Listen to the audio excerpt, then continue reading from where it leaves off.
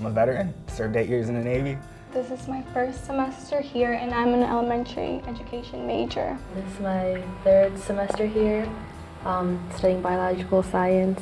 I graduated from Montgomery High School and I'm studying cybersecurity and computer science. I'm Daph.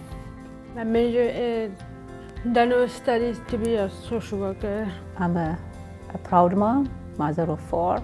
I just graduated from Northwood High School. Coming from a different country where the educational system is completely different, sometimes meeting people that expect that you know how is the system here works, it's hard. I'm really happy that I'm a part of a college that accepts anyone with any backgrounds. Each one of you has experienced some kind of barrier or obstacle that is unique to you, right? To what you've gone through, to your upbringing, or to the circumstances around you. You know, I'm doing double life, you know, like being parent, being work, and college, you know. So I always think those things. When I was getting out, we had 1 week. They gave us a 1-week course where they sat you down in the classroom and said, hey, this is how you be a civilian. I'm from a different background, so I need you to adjust to my needs so I can be equal to everyone else. I can do the work, I just need a little help with it. I wanted to make a name for myself. I didn't want the status of being an immigrant stop me from succumbing to what the society's been saying.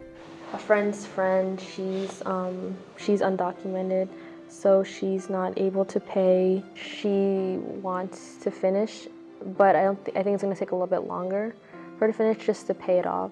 Like when I got here, I was like, okay, what now? Because you don't have like parents or family members to go to and talk to about like the college process, or like if you need help on a paper or financial aid and registration. So if I'm gonna be a full-time student, I have that in one hand, right? It's like picking apples. Then you're like, all right, but in this hand, I still gotta pay my rent. So, you know, it's like, okay, which one comes first? And it's like, all right, I gotta take care of them both. Now it's like, all right, now what do I eat?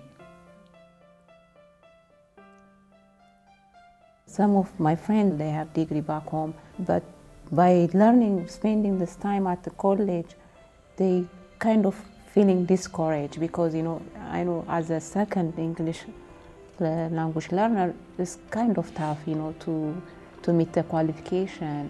Everyone has different backgrounds, and we cannot treat everyone the same way. These challenges don't make us who we are. We don't know what we don't know, right?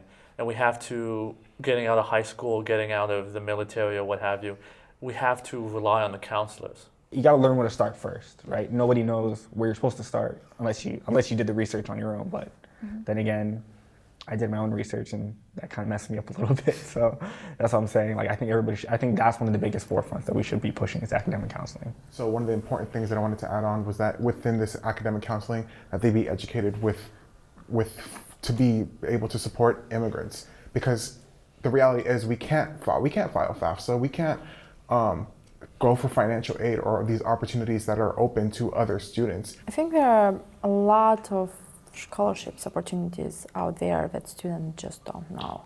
So maybe make them more accessible to students, so students are more aware where to find them, because I know for sure once that I got more involved in different activities, that's when I found a lot of resources and a lot of things. When we're talking about helping hands, like MC is like that helping hand. Like they provide you with scholarships and resources, counselors. Like for me, I was in ACES, so my ACES coach was a big like resource. Promote or share more of the success stories with individuals who have barriers, and promote how much of a difference we are making. I see many kind of people without any disability, barrier of language, barrier of cultural, being immigrant, being in this country. So I think that's the reason make me to think to go to school. If I go to school, if I have degree, if